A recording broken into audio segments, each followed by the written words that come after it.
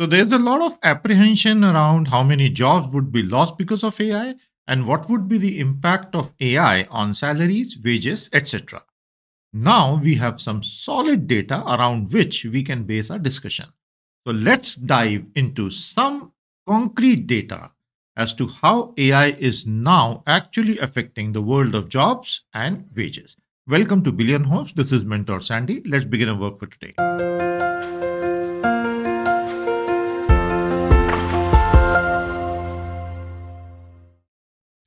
Data on jobs and wages in the AI world 2026.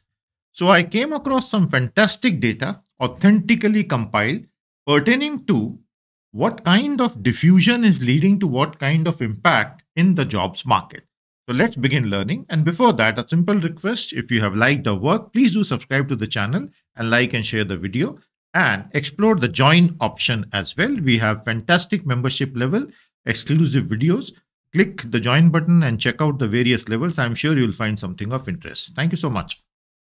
AI integration is reshaping jobs and wages. So this is a Stats Guru publication by Business Standard, which has compiled some fantastic data from around the world and especially South Asia. So now we find there are 6 major things that Stats Guru is willing to share with us. And what exactly are these 6 things? Let's dive into these 6 one by one.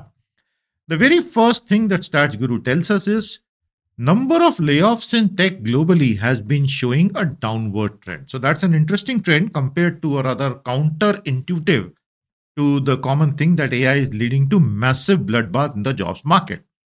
So the number of employees and the number of companies, as you can see, which have been involved in layoffs has steadily gone down.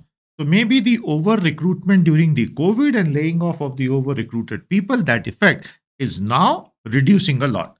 Although companies have kind of made it an excuse that AI is leading to retrenchment, but in many cases, AI is not the key factor for retrenching people, at least not in bulk, unless you're an IT company where it is understood how AI can actually take away certain entry-level jobs.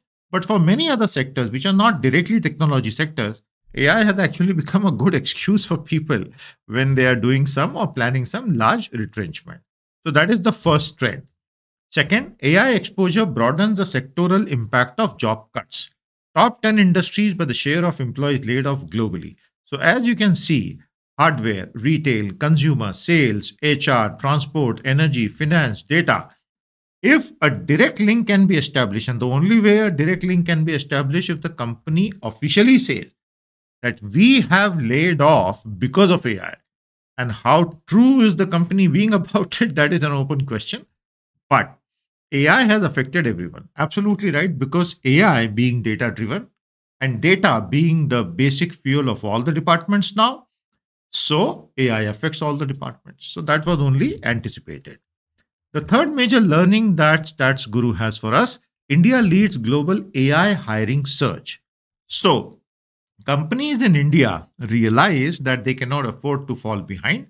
Already, India has not had a very leadership kind of a role in AI model building, AI fundamental innovation, AI research. It's basically either America or China. India is a huge consumer market, and India is building its own domestic suited models like the Indic language models or the SLMs or other things. But we are not there in the foundation model league race at all. So India leads global AI hiring surge. In that background is a very, very interesting trend. And a lot of people can find this as a very optimistic data point that yes, at least in AI, there would be great opportunities. And if you're serious, you are a young person, 18 and above, just in the college or just having passed out, and you have entered the world of work. So anyone from 18 to 35, this is the phase where you should learn about AI as much as you can. In case you would want to try out our options on Billion Homes Academy, excellent courses are available. Hundreds are taking full advantage of it. Go ahead, check it out. Link is in the comments. India leads global AI hiring search, and this is basis LinkedIn data, Stanford AI Index report. So as you can see, India, Brazil, Saudi, Slovenia, Romania remain the top 5 in terms of percentage of total hiring through LinkedIn. What was AI share? So that is actually a significant data point. AI exposure is closely linked to wage growth. The more AI you know practically, the more wage growth you can expect. So this is actually expected only. This there is nothing new, but the numbers are bearing it out now. And that is why I said that learn AI as much as you can from as many sources as you can and keep adding significant skills to your resume, and that makes you more employment worthy with every passing. The best thing about AI is that there is no age limit to learn it. Someone who is 65 and has seen 30, 40 years of great corporate career or some entrepreneurship career, you can start right now learning AI. There is absolutely no age. Yes, there would be certain education background related constraints here or there, but at least basic AI is there for everyone. So most exposed quartile gave 16.7 as the result in terms of wage growth because of AI exposure. India among the global leaders in AI skill penetration. And this means US, India, UK, Germany, Brazil, Canada, France, Spain, Indonesia. Top 50 skills for the occupation of AI engineer. They were calculated basis the weighted frequency with which they appear in LinkedIn member profiles. So the LinkedIn database was the crucial data point here. And India became one of the global leaders in AI skill penetration, multiples of global average. And finally, the sad part for India, India is losing more AI talent than it is gaining. And that means that there is a talent outflow from India, net flows, total arrivals minus departures within the given. So, net AI talent migration per 10,000 LinkedIn members. And the reason we are repeatedly talking about LinkedIn is it remains one of the biggest job sites, it remains one of the biggest talent hunt sites. And so the numbers tend to be rather interesting.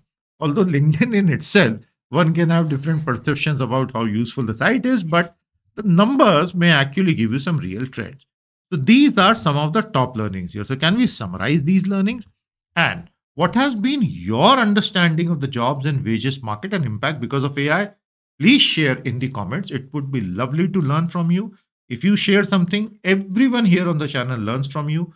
So go ahead and tell us if you're a working professional, what has been your experience? If you're an entrepreneur, what is your plan about AI? Let us know.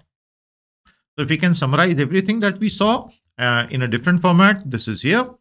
Tech layoffs are declining globally. So perhaps the worst is behind us. AI exposure broadens job cuts across sectors. Absolutely, because AI is applicable across sectors. What can one do about it? India leads the global AI hiring surge, which is very, very good news for Indians, especially aspiring professionals and AI professionals. AI exposure directly leads to wage growth, and India losing more AI talent than it gains. So, at a sovereign level, this is a slightly worrisome thing. When I say at a sovereign level, what I mean is the sovereign strategic independence of a country as measured from the lens of AI. In the field of AI, either you are innovating on the foundational model so that the whole world actually comes to you.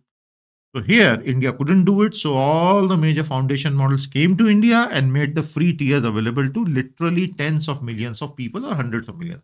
So they are using India as a test bed and they are stress testing their own systems. And this is a loss of digital sovereignty. It's a very serious situation, but then that's how it is. The only way out is you train your own models, and that requires long term commitment from top companies. Sadly, in India, not a single top company is interested in building a foundation model. They would have done it otherwise. India losing more AI talent. And so something has to be done to retain this talent so that they find it interesting and worthwhile to stay back in India and build it. Interestingly, it was Ashish Vaswani, an Indian origin person, who created the transformer model while he was a Google employee in 2017, which revolutionized LLMs, chatbots, and brought the AI revolution as we know it. In the foundation, you have an Indian man who actually built it. But then not many Indians may have even heard the name. And he didn't do it in India. He didn't have that opportunity here. So this is the time to change all that. And over the next 10 years, the governments and policymakers should very seriously look at that. Unfortunately, that doesn't seem to be the case right now. Let's hope for the best in the future. As we just saw, the more skills in AI you have, the better is your career prospect and wage growth. My courses on Billion Homes Academy are designed exactly to do that. AI for beginners, non-technical professionals, and strategists. Go ahead, check out the academy. There are wonderful courses waiting for you from beginner level right up to the CXO level. And while you're here, make sure you subscribe to the AI newsletter as well. So how did you find the session? Do let us know. All your feedback is welcome. Data always takes apart the hype and all the nonsense, and it gives you a very cold look at what is happening, a cold and a much needed look. What other topics would you want me to cover in this playlist or some other playlist? Your suggestions in the comment. This is Mentor Sandy bringing you AI for real impact.